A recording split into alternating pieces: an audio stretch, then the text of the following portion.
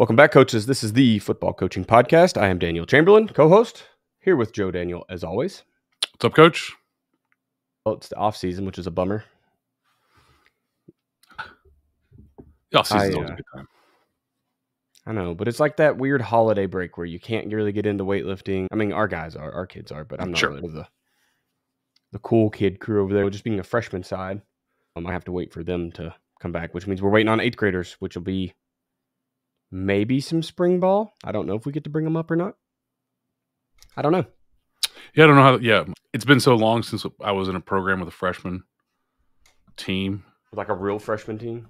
Yeah, and the school, I was there for 12 years, but we eventually did away with the freshman level and opted for middle school. A lot of places around here now, there's not a lot of freshman ball in a lot of places. Middle school, JV, varsity. And then when I was in real small schools, it was just 8th and 9th graders played JV. 8th, 9th, and 10th graders can play JV, and then varsity. And the middle school aspect would be handled by the youth program. Right. But yeah, the school that I was at that had a freshman program when I first started coaching actually had a 8th and 9th grade junior high. So it was just different because all the freshmen were in a different school. I don't know how. That doesn't make it weird. It was more weird what was really weird was when you brought a freshman up because they're like not even on the same schedule. Yeah, I can see how that would be a little bit difficult. I was actually having a conversation with a good buddy of mine last night, and he's at a school in Arkansas.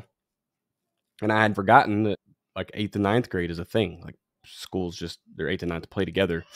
And because it's still last year, we had a true freshman team. Right. A couple of them. But yeah, man, you just get numbers wherever you can, I suppose. Mixing your freshmen with lower classes strange, and the thinking because they're completely different campuses, like you said. The hard part of so when I was at Amelia, we had 8th and 9th graders played JV, and unfortunately, we only had a handful of 8th graders because of the way that the hiring happened. I got hired when the middle school was in their SOL testing or whatever it was, and I couldn't get a time to go in and recruit the middle school. And looking back, I should have just gotten on the phone, called every middle school kid. And, seeing it now, it's like I should have just gotten on the phone and called them. But the hard part of that, and really only we had a boatload of freshmen, so it wasn't like we didn't have enough. We had a really, really good freshman class, so it wasn't like we were short on athletes. But the hardest part of that was because you have 51 players in the program, 27 players on varsity, you have an injury we didn't have very many injuries, but you have things going on, kids miss practice, whatever reason. And also we had a very small staff, and I needed that JV coach. We got 5 guys between JV and varsity, right? Total. So the JV is going to practice with us, and then they would break off on Tuesday after, like I said, 90-minute practice plan. We're done at 4. We start practice at 3:10 or something like that. So we're done at 4:40. So that also allowed the JV to break off and go practice for 25 minutes on their own to run their stuff. But I did not want the 8th graders. I was fine with the 8th graders being involved in the Indy because most of our Indy is very low contact. And occasionally I would get the 8th graders out there and I would pull all seniors off the field, and I had a few juniors that just to make numbers so that they could have a scrimmage and we were there. I didn't care if they were out there with sophomores, but if they're out there with juniors, I would tell I would put the juniors out there and tell them like, hey, everybody else is full go. You are quick whistle, 2-hand touch, especially don't hit an 8th grader. Don't hit, especially I don't need that. But a lot of the time they could not participate. The other freshmen could be on our scout team, but I couldn't put the 8th graders out there and have my all region senior running back coming downhill at an 8th grader. Like that was and that was probably the worst part of it, was that there was a period of practice every day where our 8th graders really couldn't do much. And it only affected, because of the way that we run practices, it didn't affect Monday because Monday was special teams. It only really affected Tuesday because on Wednesday they were usually gone for JV games. So because we played games on Wednesday. So it really only affected Tuesday, but on Tuesday, I didn't like it. Yeah, so I've seen like 6th, 7th, 8th grade mixed together, which is, I think, a pretty good mix. That's our normal middle school program, yeah. Yeah, no one's hit puberty yet, so you're not Yeah. There might be one kid shaving. But there's usually one 8th grader. Yeah. He was going to wreck shop anyway, no matter who he was with.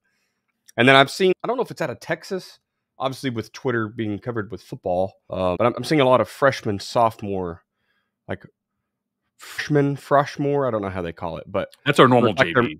Okay, yeah. For us, that's our normal JV. So our normal JV, our normal middle school is 6, 7, 8.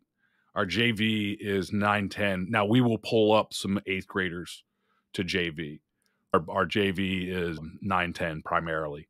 Gotcha. Here, and then varsity is obviously senior, junior that's never going to touch the field is just never going to touch the field. Like senior, junior who's never going to touch the field is never going to touch the field. Correct. Right. And in Georgia, at least my school, we played JV. I played JV as a junior, and so we had freshman team, and then sophomore, junior was JV, and primarily sophomores, but also some juniors because I was not good enough. And not with those kids. And then, so if you were a bad senior, you weren't going to play.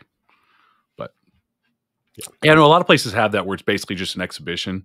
So, like with coaching wrestling here, when I coached wrestling, if we went to a JV tournament, it was just an exhibition tournament. You could call it JV, but I've got a senior who just he's never wrestled before, needs some mat work. I can get him out there. Yeah, I think that's more what I've seen around here is if you're a 12th grader and you're not good at football, you're playing down. Really? You can be on JV. It's just your non-starter. Yeah, it's exhibition is what it should be. And I don't know that there's like a law here. Right. The only thing you have to pay attention to is your quarters limits. We have 8 quarters. I assume that's everywhere. No, we have 4 quarters. When I was growing up in Georgia, we had 5 quarters. You get 4 quarters, period, here. So, wow. So what if you go to overtime? Huh? You got to set everybody in overtime? Well, you can play overtime. Yeah. That doesn't count. Yeah. But you have 4 regulation quarters. So in other words, if you play a half of JV, now what a lot of places will do is they'll count minutes. If you play the first half or you play say I need this kid to be on my special teams, but he's not going to start at linebacker. I'll let him play a half of JV, and then he's going to be on all my special teams. He's not going to start on both of them. And the thing in Virginia is all of that stuff is self-policed. You can't. It's all self-policed. So it is not uncommon to roll up, and nobody's going to get upset. We're going to dress. It's kind of like a suggestion. We're gonna take our JV kid that are varsity backups, and they're going to play their JV game. And if somebody gets hurt, they're going to play. The way that it's really work, and I think this is the actual rules, you have 40 quarters of regulation. And so if the JV has a game canceled, or if a kid misses a JV, sits for a week of JV, or if we blow a team out on JV and he sits for the second half, he has 2 more quarters that he can now use on varsity throughout the season. And so you kind of stack those up, and as you get later in the year, you've got a backup that has plenty of minutes. You don't have to worry about him not getting JV time. Plenty of quarters. The minutes thing was actually, I think it was Marshall Parker, who won a state championship at Hopewell when I first started coaching. And his son's the offensive coordinator there now. It's Travion Henderson's school. He would always talk about counting minutes. We got 48 minutes. So 180 minutes this kid can play. Like if he doesn't play offense, he's stacking minutes that he can use on varsity. It is not uncommon. It is not at all uncommon to play JV on Thursday, turn around and play varsity on Friday. And a lot of schools will only give the helmet stickers to the varsity kids, and the JV kids won't get the helmet stickers. See 8 guys over there with no helmet stickers on, like nobody's. Yeah. But they're usually not playing both. They're not playing a lot, but they're there. No. We get 8 quarters, and that's like freshman and JV games. That's your 8 quarters, and then you're not supposed to suit. Same thing. It's self-policed, but I guess if you had a ringer and you were playing him freshman, JV, and varsity just to get him reps, someone's probably going to snitch on you. So you better police it up. But we abide by it pretty well. Everywhere I've ever been, you get your 8 quarters and you're done. And that's a lot of football. Anyway. Yeah, that's a lot. I mean, so even at the lower level with 8 or 10 minute quarters or whatever, it's still a good amount of ball. The only time that it's come up is occasionally you'll get let's say a rivalry game, and you just want to win the JV game and get some momentum going in. And so you'll see, like, I don't think we've ever done. The JV coaches always want to do this, so maybe sometimes it happens, but I don't. But we'll play a team, and there's some kid that's just lighting it up, and like he ain't a JV kid. Like on Friday he's starting, but he just happens to be a really good freshman, sophomore or something. So that'd be funny. Yeah, we're playing him out of position, right? Yeah, he's still got minutes. Yeah, everything we talk about does fall into what we're going to be discussing tonight, and it's just because we've discussed big school, small school, and all the things in between. So episode tonight, if you've jumped on and you didn't read the title, it's all about defensive staff organization. We're going to be going over, regardless of what size school you're at, we're really going to be talking about your coach staff side. And depending on how many coaches you have on staff, we're going to look at the defensive side alone tonight and just talk about where you should have coaches, how you should have them divided up. Who should the corners coach have the safeties? Do you split it DBs and front seven? However that looks. So depending on how many coaches you have. But we'll jump into that as soon as you want to pay the bills, sir. I'm not sure what to pay because I don't know where we're going to be at. Listen, we got some new things coming along. So I will just say, instead of those bills, I will say this. Follow us and me, and you'll find out about these things. And so the places that you want to go that are actually now in existence, we are on Twitter at Football Info, but on Instagram, clips of the podcast are going up every day, so you can keep up with the podcast. And so follow me on Instagram at Joe Daniel Football, and also on TikTok now. I'm up to, I think, 4 followers on TikTok. Are they called followers? I don't know. It was there. We're posting the clips there, but then also I don't do dances and stuff, but posting the clips of the podcast up there, along with a few other things, announcements and things will be going up as well. So follow us on TikTok at Joe Daniel Football. Either one. I mean, it's going to be a lot of the same between the two. So pick the one that you really like to scroll when you're on the toilet. That'll be the one that you're going to want to see me on, see Daniel on. There you go. I did see myself. I haven't touched Instagram in years, and I had to log in the other day and see if it still was a thing, if it still worked. And it did. And then there I was with a clip. Instagram's doing really well. We don't have a big Instagram following because we never nurtured it. It's not as big as 20,000 people on Facebook. We got 13,000 or something on Twitter or X, and I think 16 or 17,000 on YouTube. Which also the podcasts, by the way, are on YouTube. You can go to joedanielfootball.com/YouTube, or just search YouTube for Joe Daniel Football, and you can watch the podcast. If you're listening, if you're watching this on YouTube, you're like, why are they saying that? It's because for 12 years this has been an audio only podcast.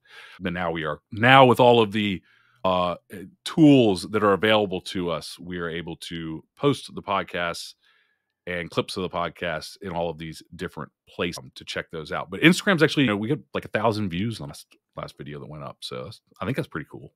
That's pretty neat. Check them out. I'm a big time podcast watcher. I prefer to watch people have a conversation than just listen to it. Yeah. Obviously that's not always available. Yeah, most of my podcast listening is in the car. So yeah. Or if I'm like in the kitchen or something, I turn on podcasts and let's do it and go for a walk or whatever. Walking. Sweet. We'll consider bills paid then. Go follow us on all the things. Instagram, I jumped on there as well at Coach Chambo. Okay, the same as my Twitter. You can get on there. And we actually have an athletic speed movement. We do. And I'd forgotten that we created that a long time ago. And it's just been sitting there with nothing on it. I don't even know the follow. So you'll just have to look at athletic speed movement and it'll pop up. I will have the tag by the time that we are on TikTok with that as well.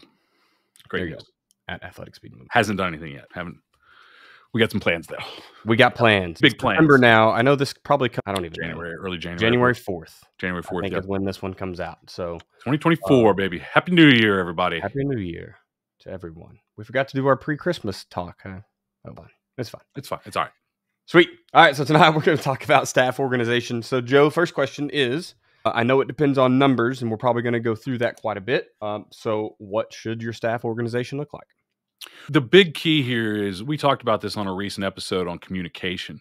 And we talked about how one of the important things for you to do is to establish who coaches what so that we aren't stepping on each other's toes. It's not so much the coach's ego. It is kids should not be getting multiple messages. That's what creates confusion. Confused players play slow. They play soft. They play sloppy. They play scared. They are the 4 S's of coaching death. They are the things that get us fired. They are the things that shorten our lives. Soft, slow, sloppy, scared players are a coach killer. And so when you are coaching your defensive line group and someone else wants to pop in and keep telling the defensive lineman something different, he is in essence killing you. And so that is why I absolutely hate it. I don't know why other coaches, it's very frustrating. And it's one thing to occasionally step in, but it's another when it's just, I'll give you an example just that everybody knows. The kicker. Assuming that you don't have a kicking coach who's a certified kicker coach, right?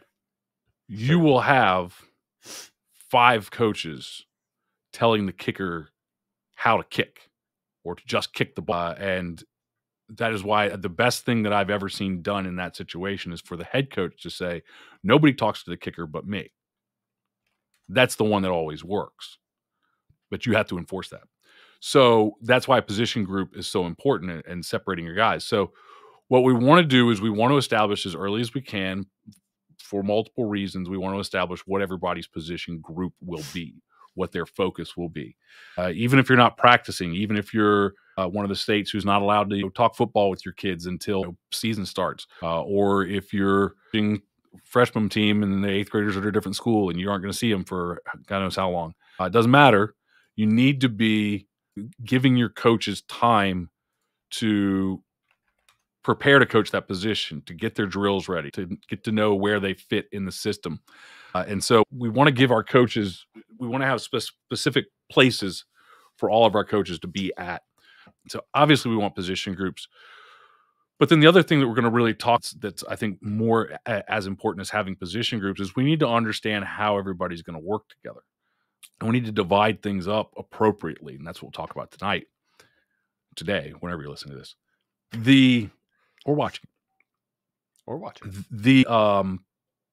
This especially is important if you only have 2, 3, even 4 coaches, because you're going to be in a hybrid model at that point. And that's going to be a big part of this, because there's not a clear way to divide the team up between 3 coaches. And there's not a clear way to divide the team up between 2 coaches. We've got ideas, we've got ways we can do it, but on the offensive side of the ball, the one that always comes up is the tight ends and the H-backs.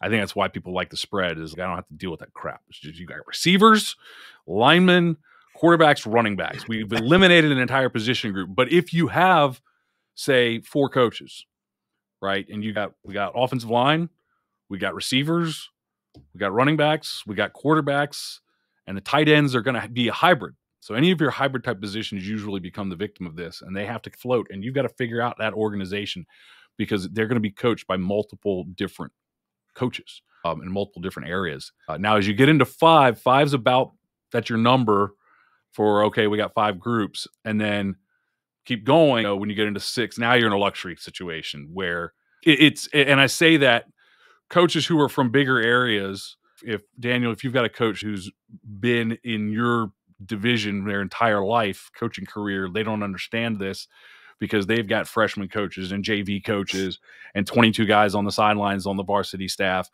Most of us coach, whether we have youth coaches are always looking at 2 or 3 coaches, right? And you got to coach both sides of the ball.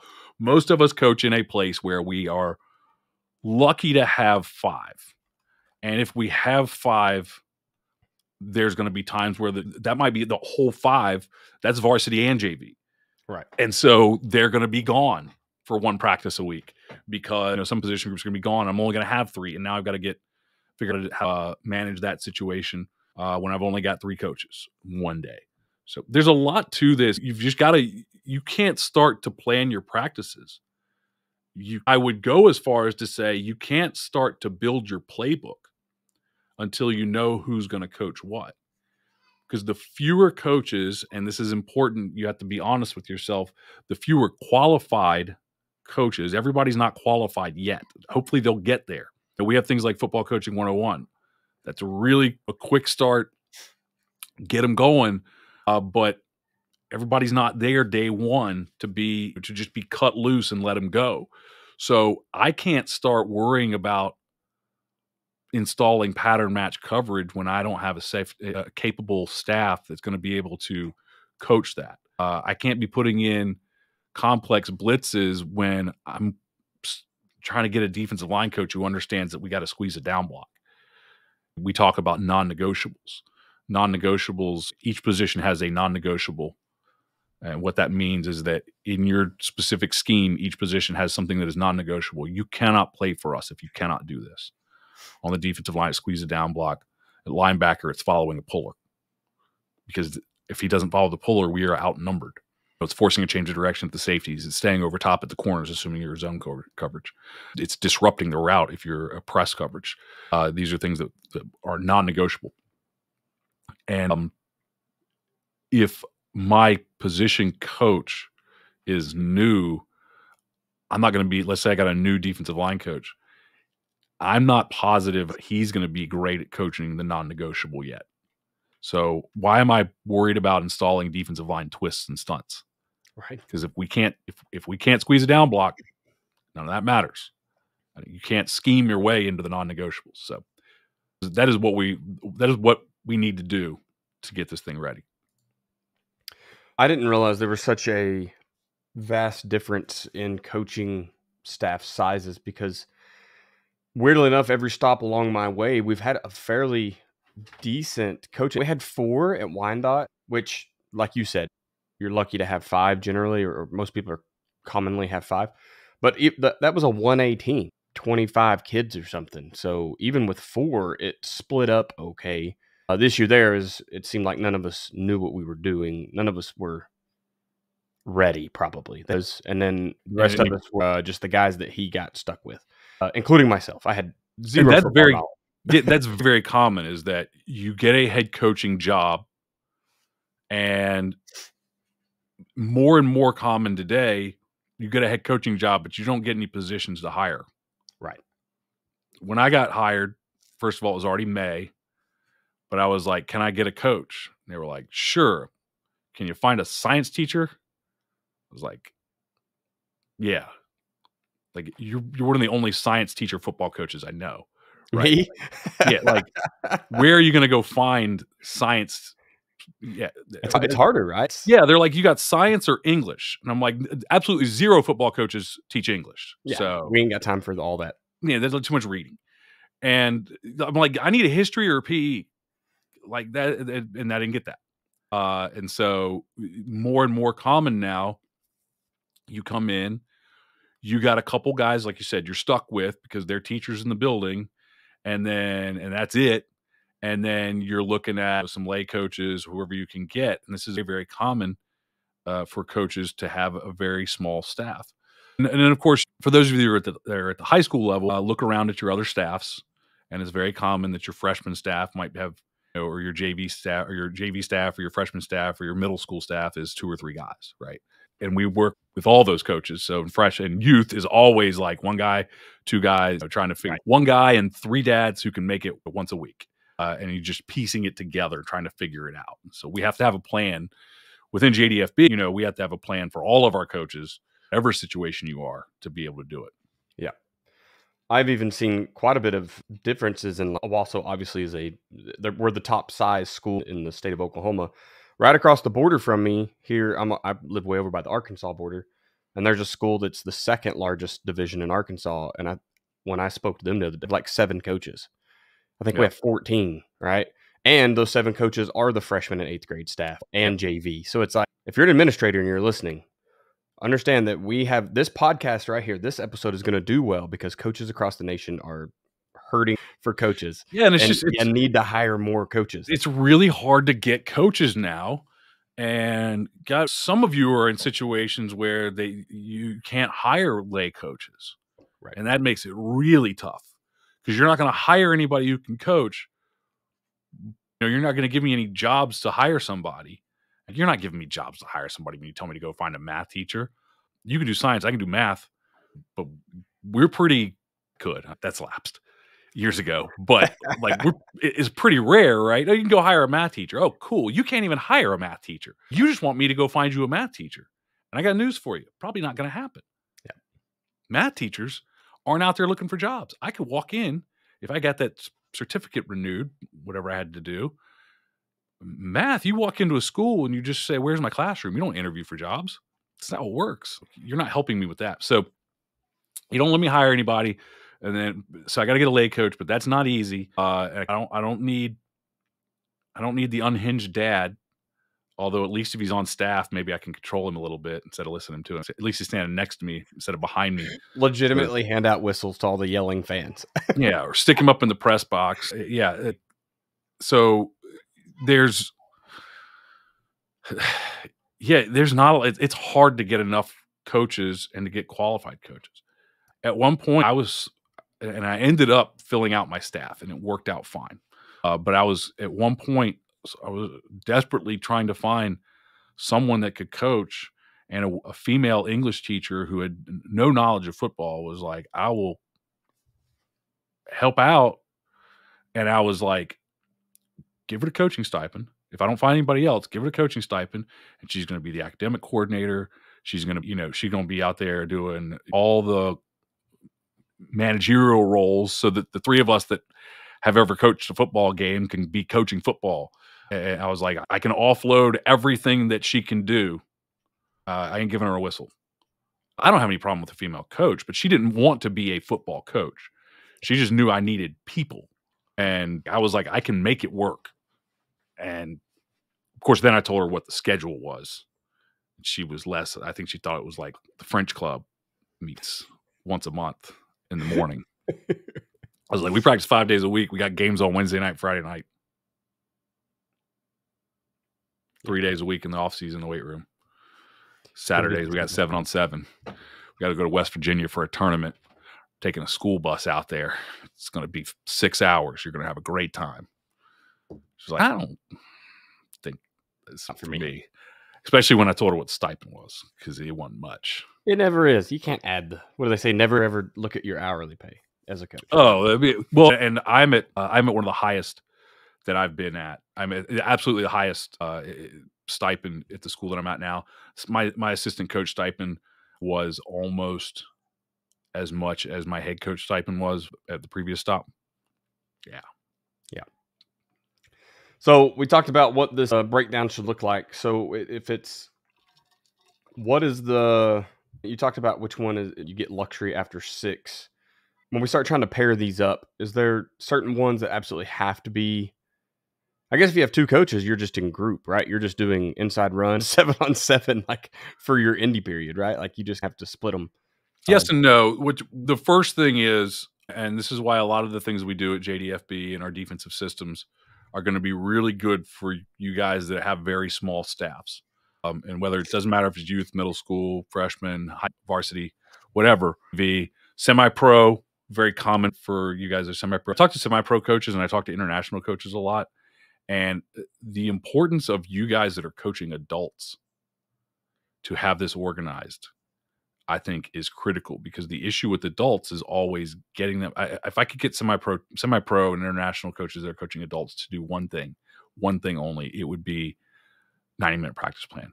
Because if an adult knows I am going to show up and we are going to work on my craft for 90 minutes and I'm going to get better twice a week, this is worth my time, I got a better chance of them figuring out how to set other life things aside for that 90 minutes than I do if they're going to come out and what I've seen a lot of semi-pro practices, which is meandering around for 2 hours and feeling like it's what I see is semi-pro. I see guys trickle in at different times and we start to get something going over here and we start to get something going. This isn't all semi-pro, but this is what I've seen in the ones that I've seen. I'm sure there's some that aren't like that, but the biggest thing you could do is organize your staff, organize your practices. You can't organize your practices unless your staff is organized so that I know exactly who's going to be here, who's going to be doing what. We're going to get in, we're going to get it done. It's going to be great. You are going to get better, and then you are going to go home and go back to your life because you're an adult. You're not getting paid, and I understand that. That's if you have 2, and you're right, two is you can do it with 1, but it's not ideal. 2, you need 2 just to run. Now, I can organize a practice where I can run the entire thing myself because of using the wristbands and stuff. I can run a scout team. I can run it all. I would film everything because I need to have, and I wouldn't care about yelling at them during practice. I need to film it because I can't see everything. And I want to know, I want those scout team guys to know that they are being seen no matter what. So if I'm running if it's first team defense against a scout offense, I want those scout guys to know that they are being seen, that if you are an offensive lineman on the scout team and you're running people over, it is seen and you are going to earn playing time. And that's rewarded here.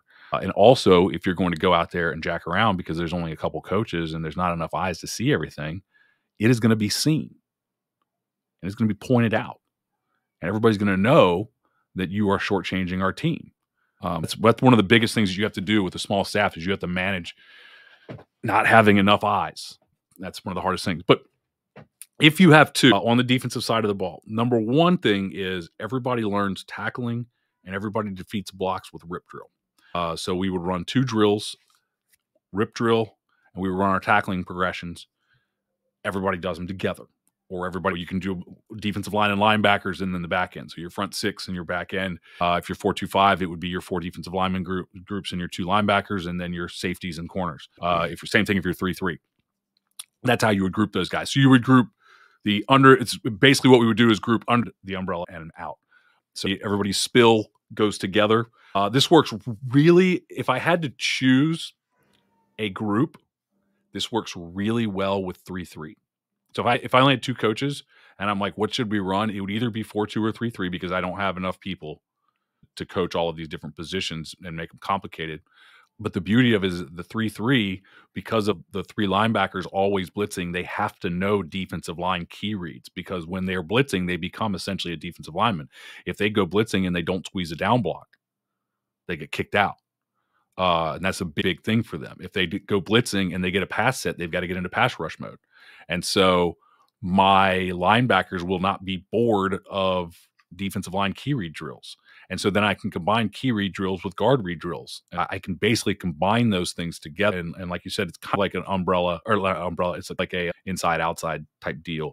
My secondary, my outside linebackers or overhang safeties, whatever you want to call them, my free safety and my corners, they would be doing umbrella drill. They would be doing umbrella drill. They would be doing, I probably would not run press coverage because not having somebody to go work press coverage with them enough, not to take the corners and work them specifically on it. So we would play cover 3 and cover 1. And all of our cover 1 drills for off cover 1 are just the same drills that we use for zone. And so you just turn the other way. All of our safeties use all of those drills, and so they would be doing our pedal drive, pedal break, pedal open. They would go pedal drive, pedal break, pedal open. They would do breaking the basket, pass break up, PBU drills, pass break up, attacking the wrist. They would learn in phase and out of phase coverage so that we could play cover 1, and then we would work our cover 3 stuff, and we would do our umbrella, and we would work umbrella drill, which that's going to be the primary drill that we run. And they're going to do that all the time. And so with the 3-3, that works out great. It's fine with the 4-2. I can still do key read drill and guard read drill together, and it works out okay. It's just not as clean as the 3-3. That's how we would break up 2. And again, everybody uses rip drill. Now, I don't care how many coaches I have. Everybody uses rip drill because where I coach, we're smaller than everybody else. And we don't need to be engaging anybody. We need to be getting off the blocks. And so everybody uses 3-man rip drill. Everybody uses tackle progression. And then we go through our core drills that are in our defensive drill system with 2. So when you have hybrids, we talked earlier about offensively, you can just scratch the H and Y position, just go spread. Unfortunately, you can't do that on defense, right? You have to have that hybrid cat. I guess if you yes and no, or he could just be the outside. But I guess what I'm trying to say is, why I say 3-3 and 4-2. Yeah, they have to play coverage and they have to fit the run, and so you still end up with the guy that needs to go half the time with run fits, and half the time he needs to be working. But we're going to be an umbrella drill, so that's all going to be taken care of. Touche. We're going to be an umbrella drill where we're getting ball up, ball down reads. Umbrella drill is our key read drill, essentially, but also there's the pass coverage aspect of it. If we get a ball up read, we're dropping to our spots or we're opening our hips. Then we're going to go 7-on-7, or and you can get creative with your practice times if you want to go 7-on-7, or we can just go team pass. just because we only have 2 coaches. But as we get into more coaches, we can go send one guy down to work with the offensive defensive line, and then once we get to 3 is a very workable number now. At 3, you go defensive line. If you're a 4-2, you go defense. I'm not going to get into 3-4 or 4-3 because I don't think you should be doing that with 2 coaches. The majority of you that are going to have 2 coaches, you are coaching youth. And the majority that have 2 coaches are going to be coaching youth. There is no reason on God's green earth that you should be running a 4-3 or a 3-4. Right. I'll just go ahead and tell you. If you are and it's working for you, fantastic. If it's not working for you, come see me because we can fix it. We can just go 4-2 or 3-3. Make it real simple. Even the 4-2-5 at a youth level, like maybe you're just stacked with skilled type players, but the 4-2-5 it's built around. I want athletic kids on the field anyway. Like you talk about all the time. Like there's no offensive coordinator's worst nightmare is a bunch of single digits on the defense.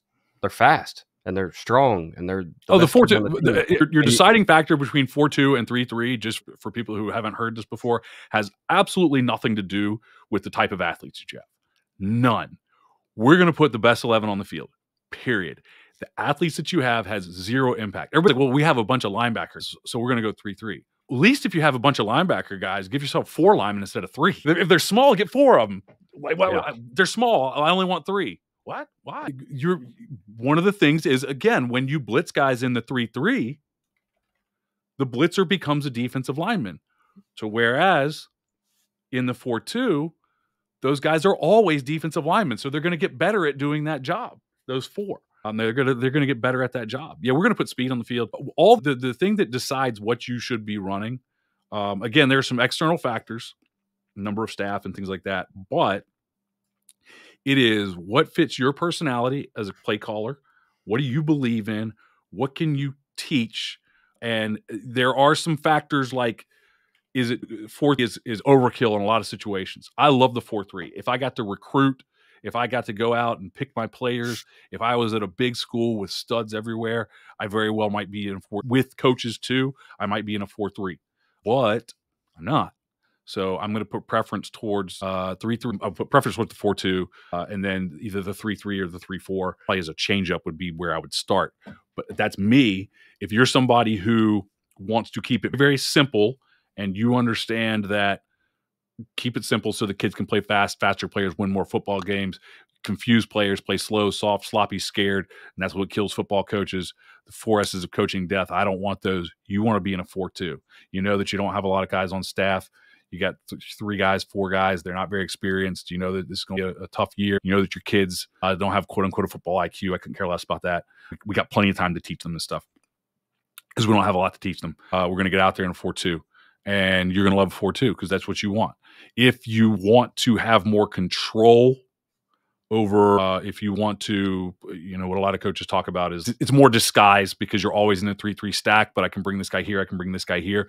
If you're somebody, what I always say is if you're somebody who desperately wants to be a flavor of the week guy and say this week we should be in a 5-2 and this week we should be in a 3-4 and this week we should be in a 4-2 and this week, then you should run a 3-3 because you can create those fronts.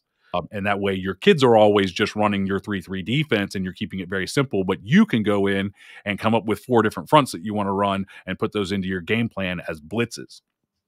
And then if you're a tinkerer, if you know that you're going to go in there and you're going to mess with it and you're going to try to break it and you know you want to have a bunch of different looks and you know what you want to do different things, you should be in the 3-4 as your base.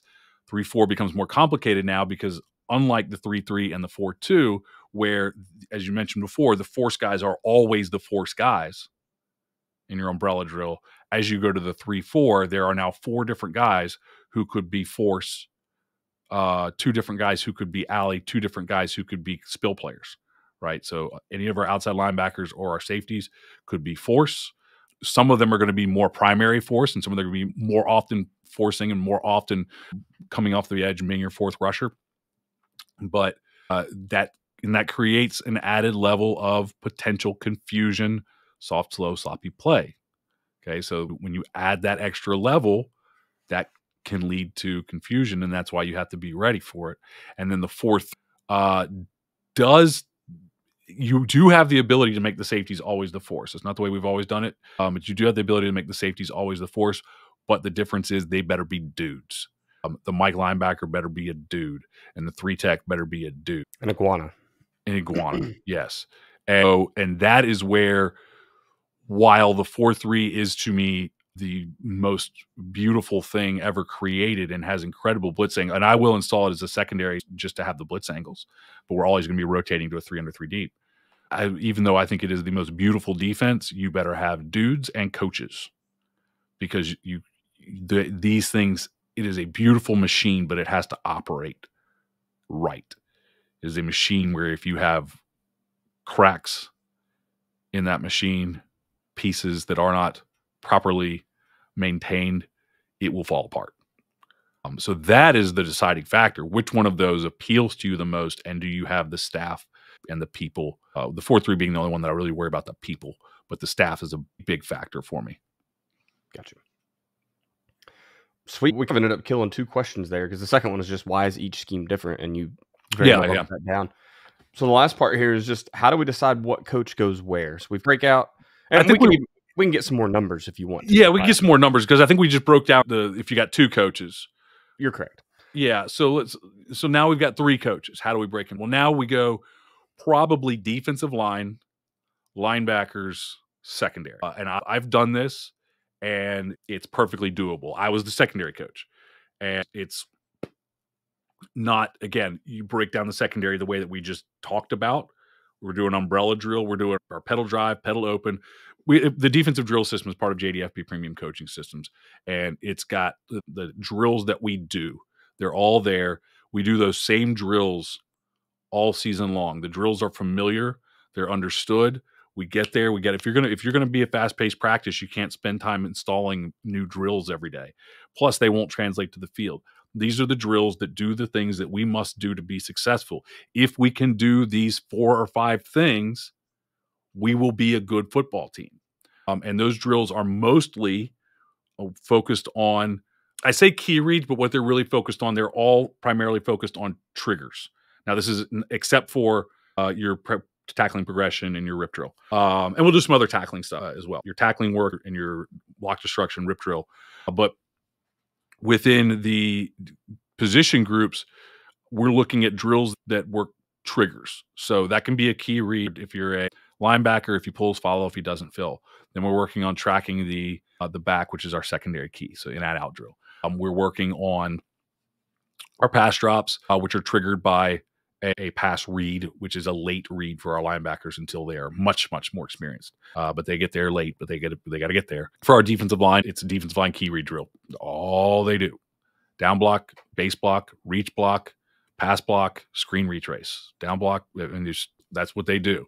And until they master the down block, I get coaches all the time coming in with game film analysis as part of our platinum level, and those coaches will send their film for the first time, and I will tell them, your defensive linemen are not squeezing down blocks.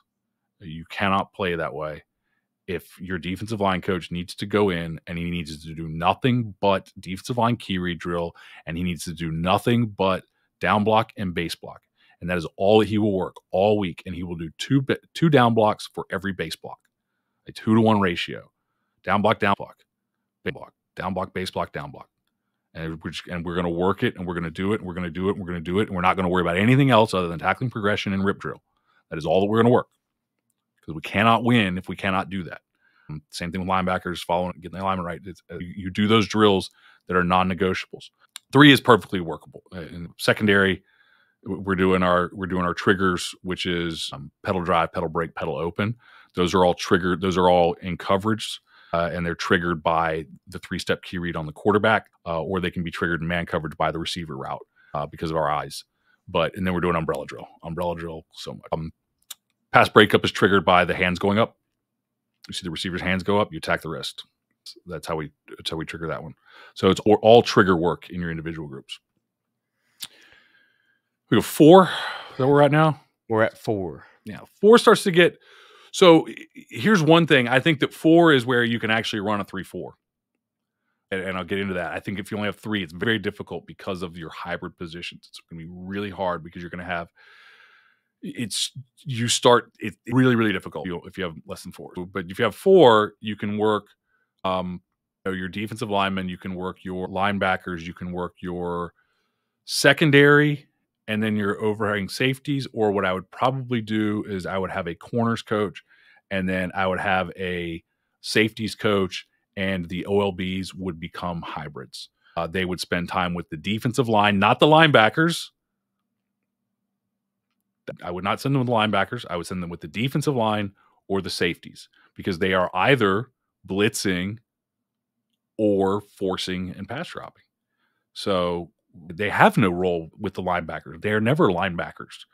We can call them that. That's fine. But their role is either defensive linemen, where they need to squeeze a down block, or they are force flat, whatever your coverage is. So that's how I would organize it. With 4 in your 4-2-5 and your 3-3, you're now at the sweet spot, which is I'm going to have a defensive line coach, a linebackers coach, a safeties coach, and a corners coach. If I'm at the 4-3, I'm going to have a defensive line coach, a linebackers coach, a safeties coach, and a corners coach as well. And then as you get into 5 now gets very good. If you have 5 guys on staff, that's a good number. So with your 4-2-5, what I would do, if you trust your coaches, if you don't, there's 2 situations here. If you have 4 guys that you can trust, as the coordinator, I would be the free safety coach, because he is the most important in your defense. And so I'm going to be with those free safeties. Now that allows me, they're still a safety. They're still going to umbrella drill. That allows me to go do head coach things or coordinator things. That allows me to float to the other position groups. That allows me to do some different things. And you could also do this with your head coach and organize it that way. But it allows me to take that free safety, who is the most important person in that defense, and he is the leader of that defense in an ideal world, and focus in on him. And so I would have defensive line, linebackers, overhang safeties, free safety, corners. And the free safety would be handled by the coordinator or the head coach. If I'm in that's a 3-3 or a 4-2. If I'm in a 3-4, now that 5th guy becomes the outside backers coach. And so I have D-line, linebackers, inside backers, outside backers. I know people who have done a 3-5, and they coach all 5. And that just doesn't make sense to me. If it's working for you, that's great. It doesn't make sense to me, because the 2 outside guys are force and 3 inside guys are spill. And I want to be grouped more. I would never have the linebackers coach be responsible for the inside and outside linebackers. It's two different positions. Very not only by name, but again, the role of the outside linebacker in the 3-4 is not one of an inside linebacker. It is one of either a defensive lineman or a safety in our system. And so that wouldn't make sense to me. It just wouldn't. So I would have a defensive line, linebackers, inside linebackers, outside linebackers, safeties, and corners coaches. Yeah. 4-3. Let me back up real quick. If you don't trust one of those guys and you got 5, you can make them defensive tackles and defensive ends coaches. And that way, maybe you've got one coach at defensive line that you trust and one that you don't. And when I say trust, I just mean to let them go off on their own. They don't have the experience. Hopefully you don't have a coach that you just can't trust. You don't know what's going to happen there because they don't have the experience or something. And you don't want to give that up. Or if you don't have anybody that, this can also be a situation. You may have 5 coaches, but you're the only one who really gets it. You should coach the safeties, period. They are the most important in your 4-2 and your 3-3. They are critical. And probably in everything, because they're the force guys. I would probably coach the safeties in every group, because you're handling the most important thing, which is the force and alley. And if we can get good force and good alley, then we can get these guys inside squeezing a down block and following pullers, and now we got something. We got something to work with. 4-3, I would go corners, safeties, defensive line. Great thing about the 4-3 is that everybody plays. I should back up. In the 4-2, one of the great things about having 2 defensive line coaches, and this is where you go if you have 6 in the 4-2, is you make one of them a defensive ends coach, because the 6-tech strong end has a very unique job when you play against teams with tight ends. So he needs some personal attention to get good at that position. The 4-3, everybody plays primarily in an outside shade. And by the way, you'll also use if you use a lot of G front, you can use that guy to work your 2-eye and your 6-eye defensive line, your inside shade of the guard. So working from an inside shade. If you don't, then you've got to coach inside shade and outside shade. And then you've also got to coach your slant tech if you're going to use any of that. So it just adds. But the 4-3 is almost all played from an outside shade because it is a spill it and kill it focused defense. Everybody's an outside shade. Everybody's a tilt. The defensive line is the simplest, but it's got to be done. You cannot be. You have one job, but you better not. You better do it. You better do it. So I would probably there go safeties, corners, defensive line. I would probably have outside linebackers and inside linebacker with 5. And then as I get to 6, now we start to break things up. I would have, as I already said in the 4-2, I would have an extra defensive line coach. I would have a free safety coach, an overhang safeties coach, 2 defensive line coaches. 3-3, it would be. I don't 3-3. I don't know how I would break that up. It probably depend on what type of people I got with 6 because I might go inside linebacker, might go Mike linebacker and stack linebackers or something like that. I've never had 6 with a 3-3. If I were in a 3-4. Same. How do I break those guys up? Where do I need the help? It gets even harder because it's like, okay, I got corners, I got 2 safeties, where do we need the extra guy? Where can he help us? And then obviously you have every position group has 2 guys except for the defensive line has 3, so that might be just a numbers thing for you. I'm assuming if you got 6 coaches, you got more than 27 kids on your team. You might need a little crowd control. And then in 4-3, I would have safeties. I'd have 2 defensive line coaches. I would have 2 defensive line coaches, 2 linebacker coaches, safeties and corners. Yeah.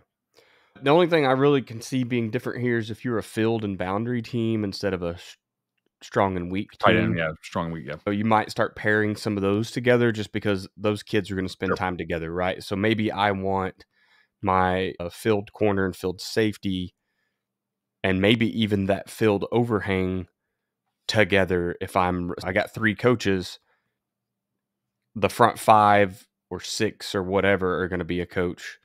And then I might split field and boundary and just let those kids work in unison. That way, if I'm already short-staffed, the last thing I need is my corners coach to be looking at both sidelines at the same time in a game, and he can't. So now at least he can watch, hey, I'm the boundaries coach, so I'm watching my corner get toasted in cover 3, and also my guy was the post safety in that defense and also let that run wild. So it was his fault, and he was looking to coach that. The only thing that I would do with that, the only thing I would say with that is in game, you really want to give the far side of the field to somebody up in the press box.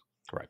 So that's where, because obviously the far side of the field is going to switch up sides. And I want the guy in the press box to be able to see the far side of the field clearly. If you don't have anybody in the press box, then you can put somebody, you can do what I do, which is stand 30 yards the opposite end, and then I can see the far side. I just like to be able to see from behind what's happening. It's a better view for me. I prefer to be up top, but if we don't have if I have to be down on the field, then I will just stand farther away, which is really hard when I'm the coordinator. I get a lot of steps. Call it, run down 30 yards, watch the play, run back, call it. And I've done it, and it's a lot of fun. Get a lot of work and get a lot of steps in for that. But yeah, if you're field and boundary, I could see that pattern match is where I would see that being. If you're a big pattern match team, I would see that being a much bigger deal. There are times where when we talk about drills, if you're going to do inside drills and outside drills, I've tended to get away from those, and we just do 9 versus 9 team run, and then we do 7-on-7, 9v9 team. Right. That's it. And now team will be broken up with sections of the practice, sections of team will be focused on screens, play actions, or this is inside run plays, but we're in team. And I prefer to group those because that lets us work on things rather than just calling random plays. I think if you're calling random plays in your practice, that really screws you up. And I prefer to script everything. I prefer to script from an offensive standpoint, I prefer to script the offense. I prefer to script the defense. From a defensive standpoint, I would script the offense, what you want to see, because if you don't, defensive coordinators script your scout team offense guy. Nobody's ever scripted me. Whenever I've been offensive coordinator, I always run the offensive scout team. Nobody ever scripts me, and I will try to beat you. I just will. If you don't script them, they're going to try to beat you. Yeah. They're going to see an issue and they're going to run stuff and go, ha, I knew it wasn't going to work. And you're standing back there going, I'm trying to get something done. I don't know what you're trying to get done. And so if you script it, you can get the things done that you need to get done. That will also, by the way, with smaller numbers of coaches, you need to spend more time in prep. By having everybody scripted, everybody knows where to look, right? I'm standing over here, I'm watching the backside corner and you run ISO. Well, there's only two of us. One of us wasn't looking there. He's watching a kid half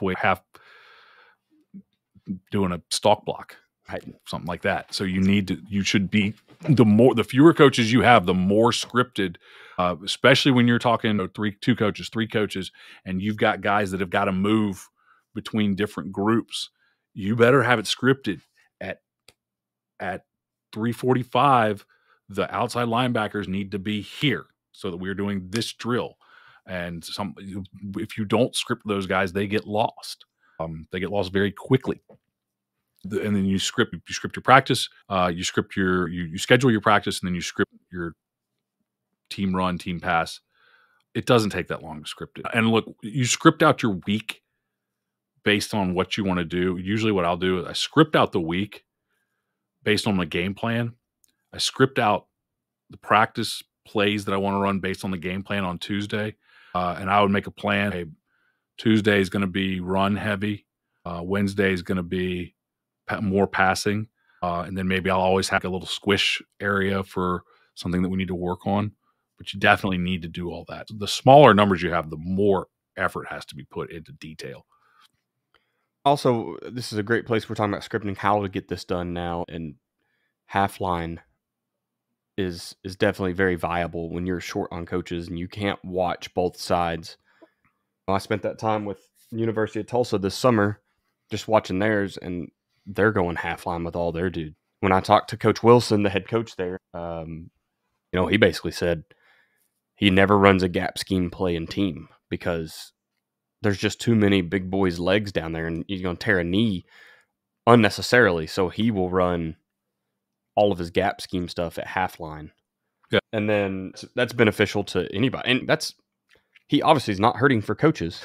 Well, those guys are, Coach Franks has been on here a couple times, and he's the safeties coach at the University of Tulsa now, and he still has to watch a guy on each side of the field. So going back to that half line allows him to watch one dude at a time and fully coach that kid on every rep he runs. He never wastes a rep with a player because his eyes are on his guy. Same for the corners coach, outside backers coach, inside. It just fits.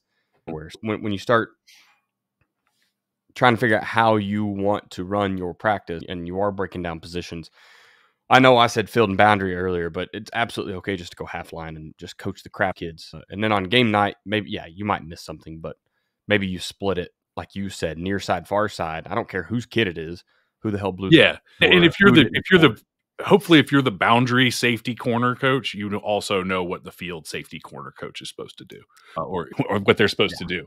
You're not that specialized. How do they set the half line? Do you know?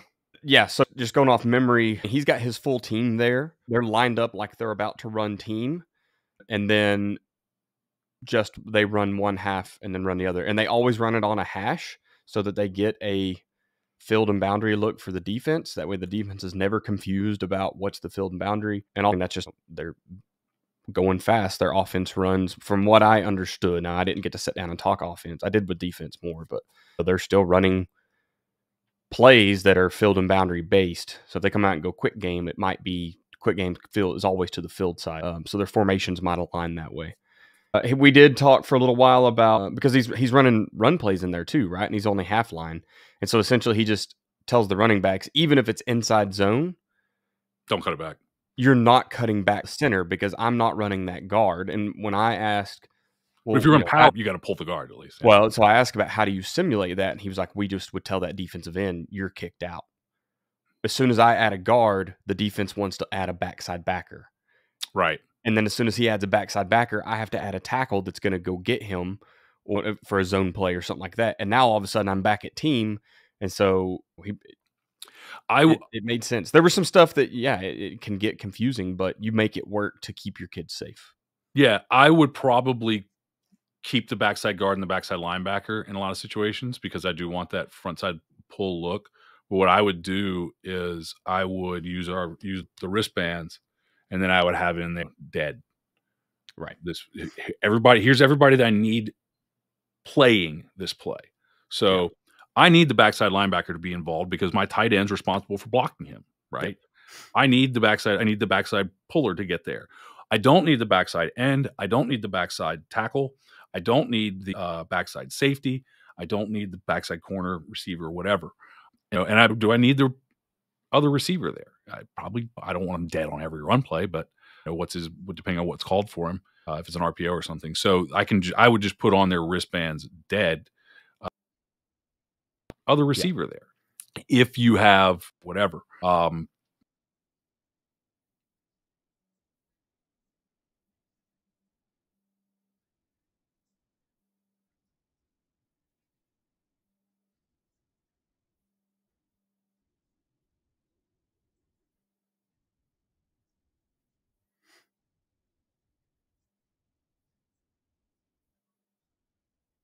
Can take out the backside tackle and the backside end. So we're down to 16 kids that we have to run your practice. I can take out the backside overhang safety. So we're down to 15 kids that you have to run a practice. And they wouldn't even run the backside like safety. They're too high. They're too high, right? Yeah, yes, absolutely. And they wouldn't run. And he even admitted, Coach Wilson talked about his quarterbacks will hang a ball out over the middle because, my receiver's open. The post safety's not out there. So, of course, you got to hit that. So he admitted there was flaws. And I would focus my run game there. If I was too high pattern match, I would do a lot of split field, half field 7-on-7 is how I would manage that. I would spend a lot more time with half field 7-on-7 to work my passing game. And then I would do team pass. You still had team pass period. Yeah, I'd do a lot more team pass, but I do like that idea of just having a few less. What I liked about it, we did a lot of half line a few years ago. And the thing that we did was because we were a heavy inside zone team. And that was our third down drill. 3rd and 3 drill, 3rd and 2. It was all 3rd and 3, 3rd and 2, 3rd and 1. And we explained to them on 3rd and 3, 3rd and 2, 3rd and 1, there is no cutback. Right. You are going to get, and we went out and we ran inside zone over and over and over again. No cutback, half line. You are going to cram it into a seam on the front side and get 3 yards, and you better fall forward. I do remember, and Coach Wilson, if you happen to be listening to this podcast, or Dom, and I'm screwing any of this up, by all means, come on and correct us because we would love to have you on and you could teach us about your half line. But, they would run inside zone, front side with no cutback, and then the very next snap is the other half of the field is going. So the boundary, maybe it's field, inside zone to the field, and then the very next snap, the next running back is hitting the cutback. He still has to go through his steps for timing anyways. And so now I'm working my center and then the guard and tackle that would have been backside. So you still get the reps. You just have less people all at once and less you can save there on injuries. And what I liked about it is those skill guys on the outside aren't sprinting unnecessarily on. It would be like running inside zone or inside run period and having receivers go out there and just go block every time. Like it doesn't make sense sometimes, right? So you get to cut that off. You cut their reps in half. Why run my star receiver 20 plays in 20 minutes when he can run 10 or 8 or 6? And the more you get into conserve your kids and let them run wild on Friday night and quit destroying their legs on Monday, Tuesday, and Wednesday, the more that makes sense. That's what I like about the split field. When we've been pattern match, I like the split field 7-on-7 because I can run my receivers and my secondary over here, and then the only guy who doesn't have to run back with the football is the quarterback. So I just have another football while that ball's coming back and those guys are getting lined back up. We're running the same concept over here. We call one play, we go out there, hey, we're going to curl flat. Everybody lines up or we wristband them and we run it here. Quarterback, bam, throws the ball. Now we go here, quarterback, boom, throws the ball. quarterback just has to know, look, use your backup quarterback if you can, because you want a quarterback. First of all, you don't want torching your starters, but because they're going to feel bad. But also, he's not going through his typical progression reads, right? He's just throw the ball in there somewhere. Fine. I do want you to read it, but there's no backside read. Yeah, and that seemed really neat too about the way Coach Wilson did. And I know we've changed directions here, and we'll get back to the how to organize your coaching staff. But I think we're done with that. Oh, okay, cool. But when you start running concepts, when you start running Y cross, yeah, I focus on having to hit my front side too, and then the very next snap, I'm rolling out to a side where all the D line is dead anyway. But or maybe if you're going to throw it on 3 steps or whatever. But now he can take his 3 steps, hit his bounce step, reset his feet, and he has to hit the backside curl or he has to hit that drag. And so it just forces it to hit all those routes. It forces the quarterbacks to see more of the field by using less of the field, which is pretty neat. Cool.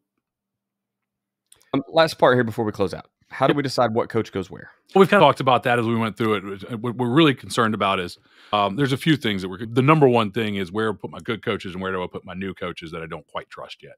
And we try to hedge it so that we get those guys. Like if I was looking at, again, the non-negotiables, I think most coaches still think, and I get emails about it, that the best coach needs to be the linebackers coach. And I fully disagree. 100%. I think that there are two things that must happen. Your defensive line must squeeze a down block. Your defensive line must key read. And I think what we've typically done is put the least experienced coach a lot of times either at defensive line or with the corners, because a lot of us don't see a lot of passing. I'd rather have, like, say, the head coach with the defensive line, because his life's on the line with it. Right? He's the one that if those kids are confused, he's the one getting the coaching death. So he ain't going to let them go out there and run up the field, line up sloppy. I want the safeties coach to be the best, usually the coordinator, but that's the most important. Again, if I can jar everything up and I can force an alley, I got 6 guys under the umbrella running around. They can make the tackle if I can keep it in there. If I can bottle everybody up inside, don't let them get outside, give up those big plays. And then again, if I have my defensive line doing what they're supposed to do, and I'll put a couple good kids at linebacker, and we're going to be good. So I would say most detail-oriented guy, there's the guy that you can say, listen, you have 5 things that you must do. It ain't be complicated, but you must teach these guys how to squeeze a down block, beat a base block, beat a reach block, pass rush on a pass read, and screen retrace. If they can do those 5 things, we're going to win a lot of football games. So I have one guy who is able to go down there and just do that. And he's cool with being brutally focused on that. By the way, it is not boring. I've been that guy. I was never bored. I was never bored. Okay. It's work. And you just keep and better and better. Those of you who think that sounds boring or like they're going to be bored at practice, like you're not coaching enough. You're coaching every little nuance of this. Talk to somebody who is in a something that outwardly seems very simple, and talk to somebody who's really into it. Like anything that you really are into, you can get super nuanced with, right? Fishing, right? What's fishing? I gotta throw a line out, wait for the fish. You talk to somebody who's a fisherman, right? 7 rods. Everyone set up. I think we've had that talk on here before about the full setup you're supposed to have. Yeah, the one you're supposed to have. I do not have that. I have 2 rods. Need a new reel though. I got a gift card here. I got to go spend. Yeah. Somebody who's into something like it is ultra deep. I mean, you can look at it like a really simple video game. Look at like Super Mario Brothers, right? The original. Really, really simple. There are dudes whose entire life is speed running that game. Right. And they know every little pixel perfect jump, everything. That's you, defensive line coach. You are Super Mario Brothers speedrunner. It's always going to be the same game every single time. It's the same game since you were 5 years old. Since I was 5 years old. But it's you are going to get, it's always going to be the same drill, but you are going to get ultra nuance with it. That's your defensive line coach. The guy who knows the system the best and the guy who has the most, generally the coordinator, should probably be the safeties coach. The corners coach can depend. Are you going to be doing press man? Then you need somebody who's going to be detail oriented on press man. If you're going to be doing off, it's going to be very much like the defensive line coach. I need you to go out. A lot of times with the corners, they are the ones who will fall asleep during the game, right? You go and you play the wing T team. We're going to have 19 snaps, and then all of a sudden of run game, and then all of a sudden you fall asleep and ball goes over your head for 65 yards with a kid who can barely shot put the ball 20. And we can't have that.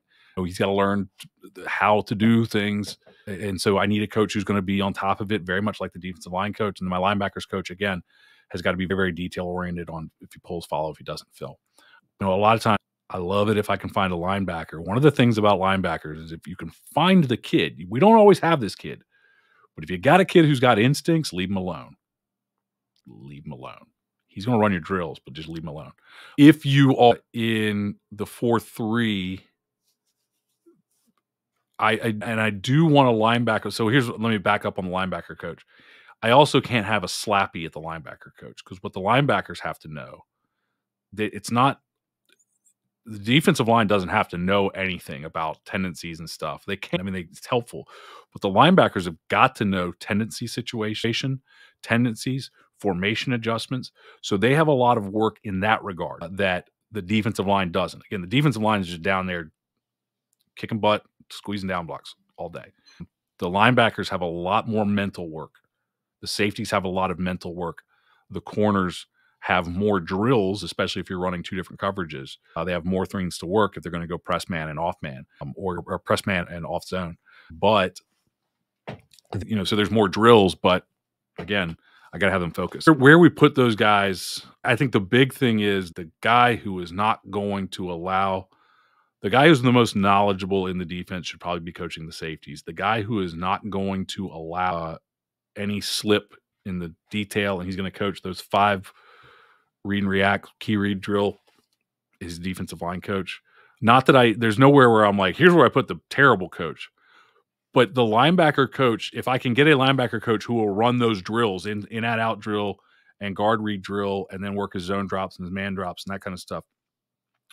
The linebackers as the coordinator, I can work on that mental game off the field or in team because the linebackers are always going to be, one of the things is the linebackers are never gone.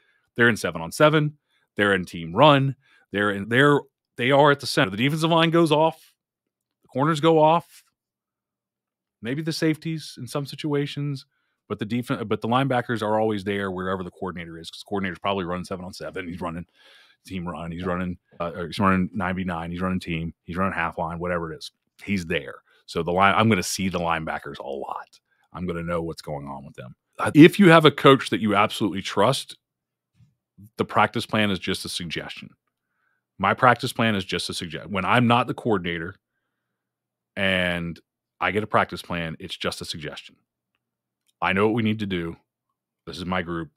I'm going to do it my way, which I have already cleared ahead of time. Right? I'm not just going to go out there. Yeah. But we've discussed what needs to be done. I have told you how I want to do it. You have said that is fine, or we have made adjustments to make it fine. And I'm going to go out there and do this.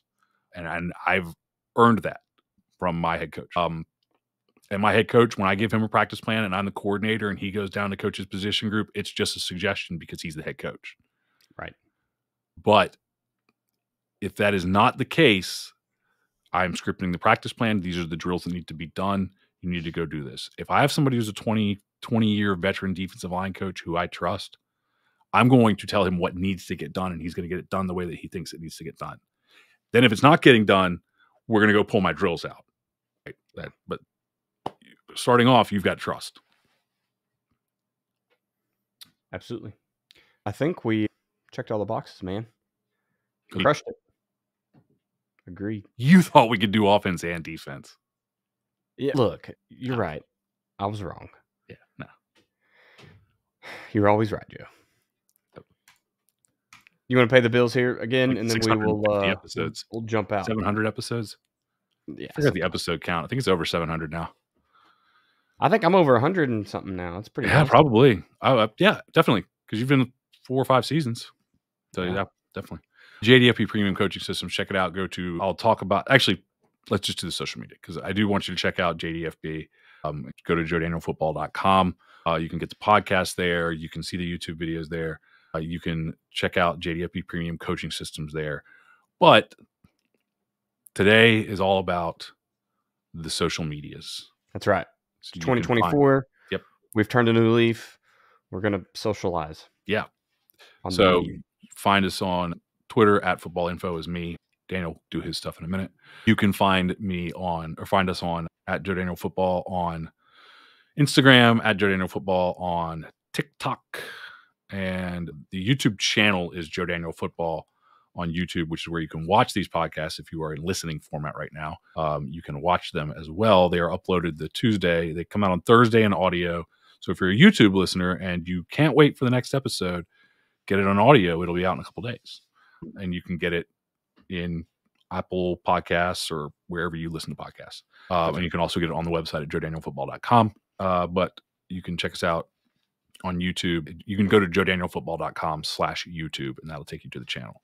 We have a wonky actual YouTube address. So it is what it is. Yeah. YouTube doesn't. Google's not about letting you change things after you first start it. I'm on X and Instagram at Coach Chambo OK. You can also email me at chamberlainfootballconsulting@gmail.com. I do not TikTok, so I'm afraid of it. The Chinese. That too. And then the government was like, you can't use it on government property. And so at school, it's banned. And I work for the government everywhere. Yeah. Yeah. I just stay away from TikTok. It's better. But mainly because Ron told us that like the minimum or the average time it's open is an hour.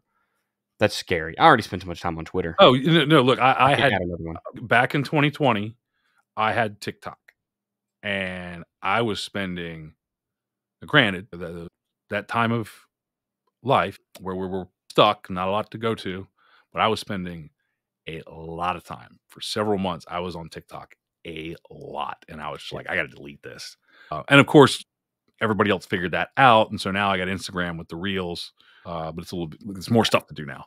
Shorts and Reels and Facebook stories and there's a TikTok now. Everybody's got it on there. Yeah, I get on the YouTube Shorts sometimes too. So I watch different things in each place, which is funny. So the TikTok algorithms are different. Yeah, TikTok was insistent on a couple of things that I was just like, it's not what I want to watch. Yeah. But they were like, yeah, you do. The podcast is at the FBCP on X/Twitter.